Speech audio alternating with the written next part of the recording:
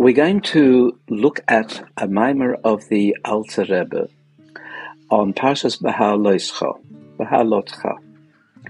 And in this particular mimer, the Alter Rebbe again analyzes our right to eat and says that an Am Ha'aretz, someone who is ignorant of Jewish teachings, and indeed, as we will see, it means Jewish spiritual teachings, is not eligible to eat meat.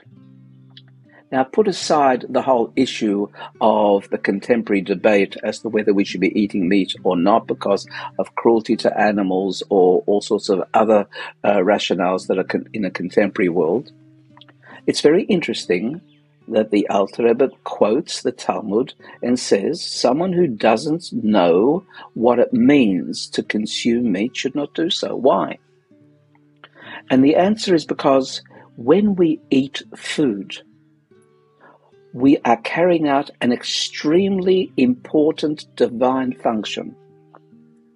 We are elevating the hidden sparks which fell from the world of Tohu, the primordial world where the Sefirot didn't get on and couldn't be contained in a vessel and it all exploded. And those sparks of extremely high divine creation spread through all the cosmos, through the whole universe, spiritual and physical. And the human being's task, as we said on a previous occasion, is to take those sparks and release them from their container, which is the animal, which is the vegetable, even the inanimate world, and to be able to return it to its state of tohu. And we do that only with conscious eating. We can only do that if we recognize that the purpose of eating is exactly that.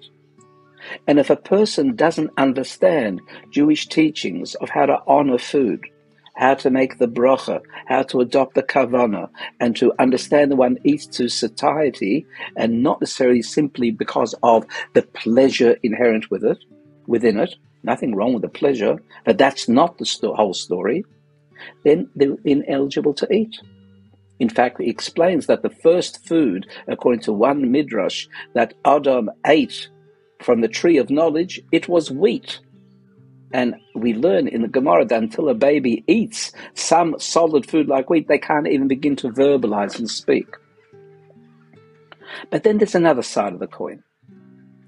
We depend on the food. So doesn't that suggest not just that we have the ability, being higher than the food, to elevate it back, the sparks, but also that the food is able to elevate us, sustain us. We're dependent on it. So in talking from that perspective, the food is of higher order than we are. So on the one hand, we say we are higher than the food, so we have the capacity to mevarer, biru, refine the food by taking the sparks and returning them to their source. On the other hand, we say that the food itself is of an order which is higher than us, because, as we've said previously, a stone at the top of the wall falls furthest from the wall, which means that which is spiritually higher falls down to lower, the most physical level.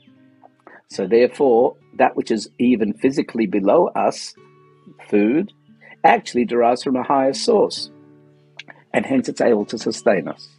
So we have both aspects of it, our capacity to refine the food and the food's capacity to elevate and sustain us. And that's why we are upright with the head above the mouth, above the body and the limbs, because the mind is foremost, where an animal is got the head and body aligned, because an animal doesn't have the intelligence to be able to elevate other things of the world. But on the other hand, the animal has a true instinctive survival function, which may be superior to a human being. So let's see if we can internalize some of these teachings in a meditative format and be able to be more mindful and conscious when we eat. So gently close your eyes and just picture yourself approaching a table laden with So much good food, beautiful food, beautifully prepared food, a kiddush. And you're not going to rush to the kiddush table, but you're going to immediately adopt a kavanah. I am going to elevate the food that I eat. I will respect the food that I eat. I'm going to make a bracha first, which is a channel that draws down spiritual energy. It becomes a channel that allows the spark within the food to become elevated. Look at your favorite food on the table. Enter into a personal relationship with it, a spiritual relationship.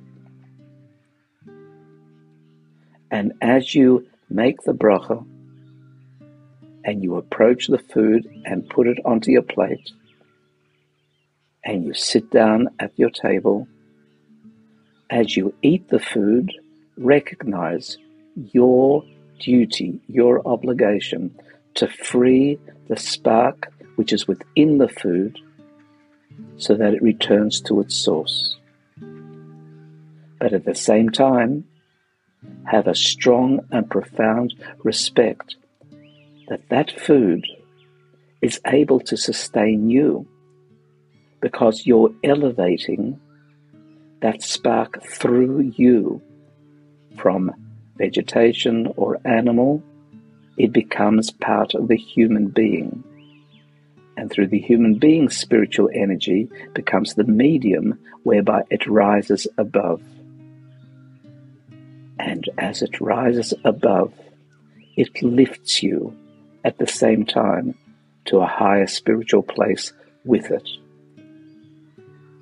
You are the master of the food to refine it, and the food is like the wings that will teleport you to higher levels. Always respect the food. Gently open your eyes, coming all the way back, making sure at your very next meal you spend even a few seconds being mindful of the eating activity you're just about to undertake and what it truly means.